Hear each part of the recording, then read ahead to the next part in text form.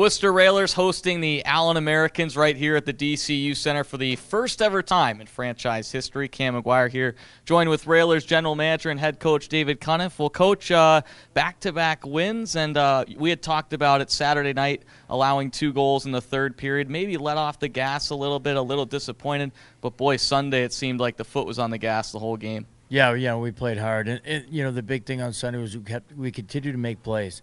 When you're up by a goal, you start to be, guys start to be a little bit safe. And, we let's be honest, we've been struggling a little bit down the stretch here before those 2 wins. So, guys squeezing the stick just a little bit. So it was nice to be able to encourage them to make plays, to keep playing the same way. They were playing great. Why change? Obviously, back-to-back wins, too. It has to feel nice to see some of the hard work pay off over the last couple weeks. Yeah, I can't. It's all the guys, man. They played so hard. They competed. They're playing within themselves, and I think part of it is you're just not. They're working a little bit smarter than they were. They work so darn hard, this group, and they compete so hard. But sometimes they run out of position trying to work or recover a puck or forecheck. When if the guy has total possession, you might have to be a little bit more controlled. So I think they're figuring that out, and I'm just proud of their compete. Like the guys, they stuck up for each other. There was some shenanigans going on, and it was nice to see Murr go in and stick up for Doherty, and obviously Turk does. They're a group that looks after each other, and I'm really proud of them for that. Well, Coach, prior to you taking over, the Railers just had 1 shorthanded goal in 15 games. They now have 5 over the last 8 games.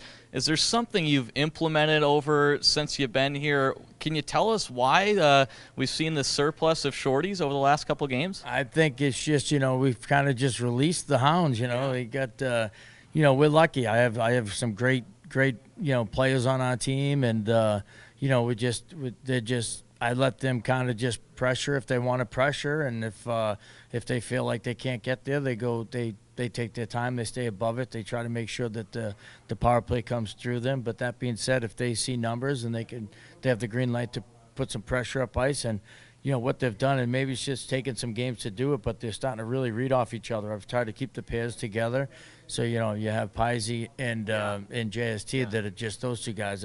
They're both very long. I mean, they're both great hockey players. Let's not kid ourselves. So they're just great long hockey players that can steal a puck or strip a guy, and they read off each other so well. And obviously the D are involved in that too. It's just not the 2 of them. It's Dante. It's now Walshy. It's go down the list, Callan. Right? Yeah, it's just a little bit of everyone. Payner's done such a great job on the PK with his face-off wins and just his compete level. It's just fun to watch these guys. Well, Railers captain Barry Almeida, he was back in the lineup last weekend after missing 7 games, but you guys kept him out on Sunday. Can you tell us about that decision to hold Barry off on Sunday? Yeah, I had some trouble with the video the night before, so I figured I'd have my assistant coach come back and help me out. No, Barry, it's just basically precautionary. Barry, he competes so hard, and he's a guy that you really have to protect. He was upset that he got an X-ray, and seeing that he had a broken leg, he would have played that next night when I got here. So luckily for me, unfortunately for him, but I should say unfortunately for me too, because obviously Barry's a great player. We really want him on the ice, but it was just precautionary. We had played 3. To play 3-3 is a lot on anybody. He had just started skating that week, and the first day or 2 was non-contact. So I'm just trying to protect him because he is a warrior. He plays hard. He only knows one way, and that's all out. So he's a guy that we have to kind of pull the reins back on a little bit, and we'll let him go again tonight. Looking at Allen here tonight, 41 points, tied for first in all of the ECHL. And for you and for the rest of the Railers, haven't seen Allen yet this season.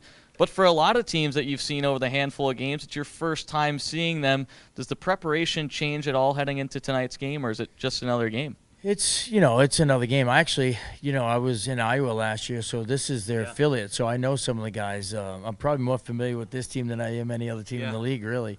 But there's some really good players like they got Jack Sadak, they got Tim Sheehy.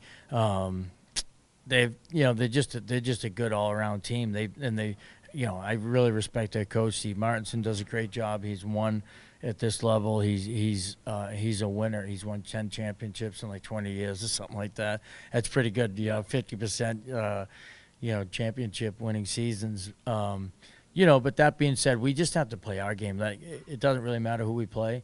We're trying to still figure out what we can do and how we can, play a 60-minute game the right way, defensively with the puck, just in all assets, all facets of the game. We're trying to fine-tune our own game, basically. Coach, thanks so much for your time. Best of luck tonight. Thanks.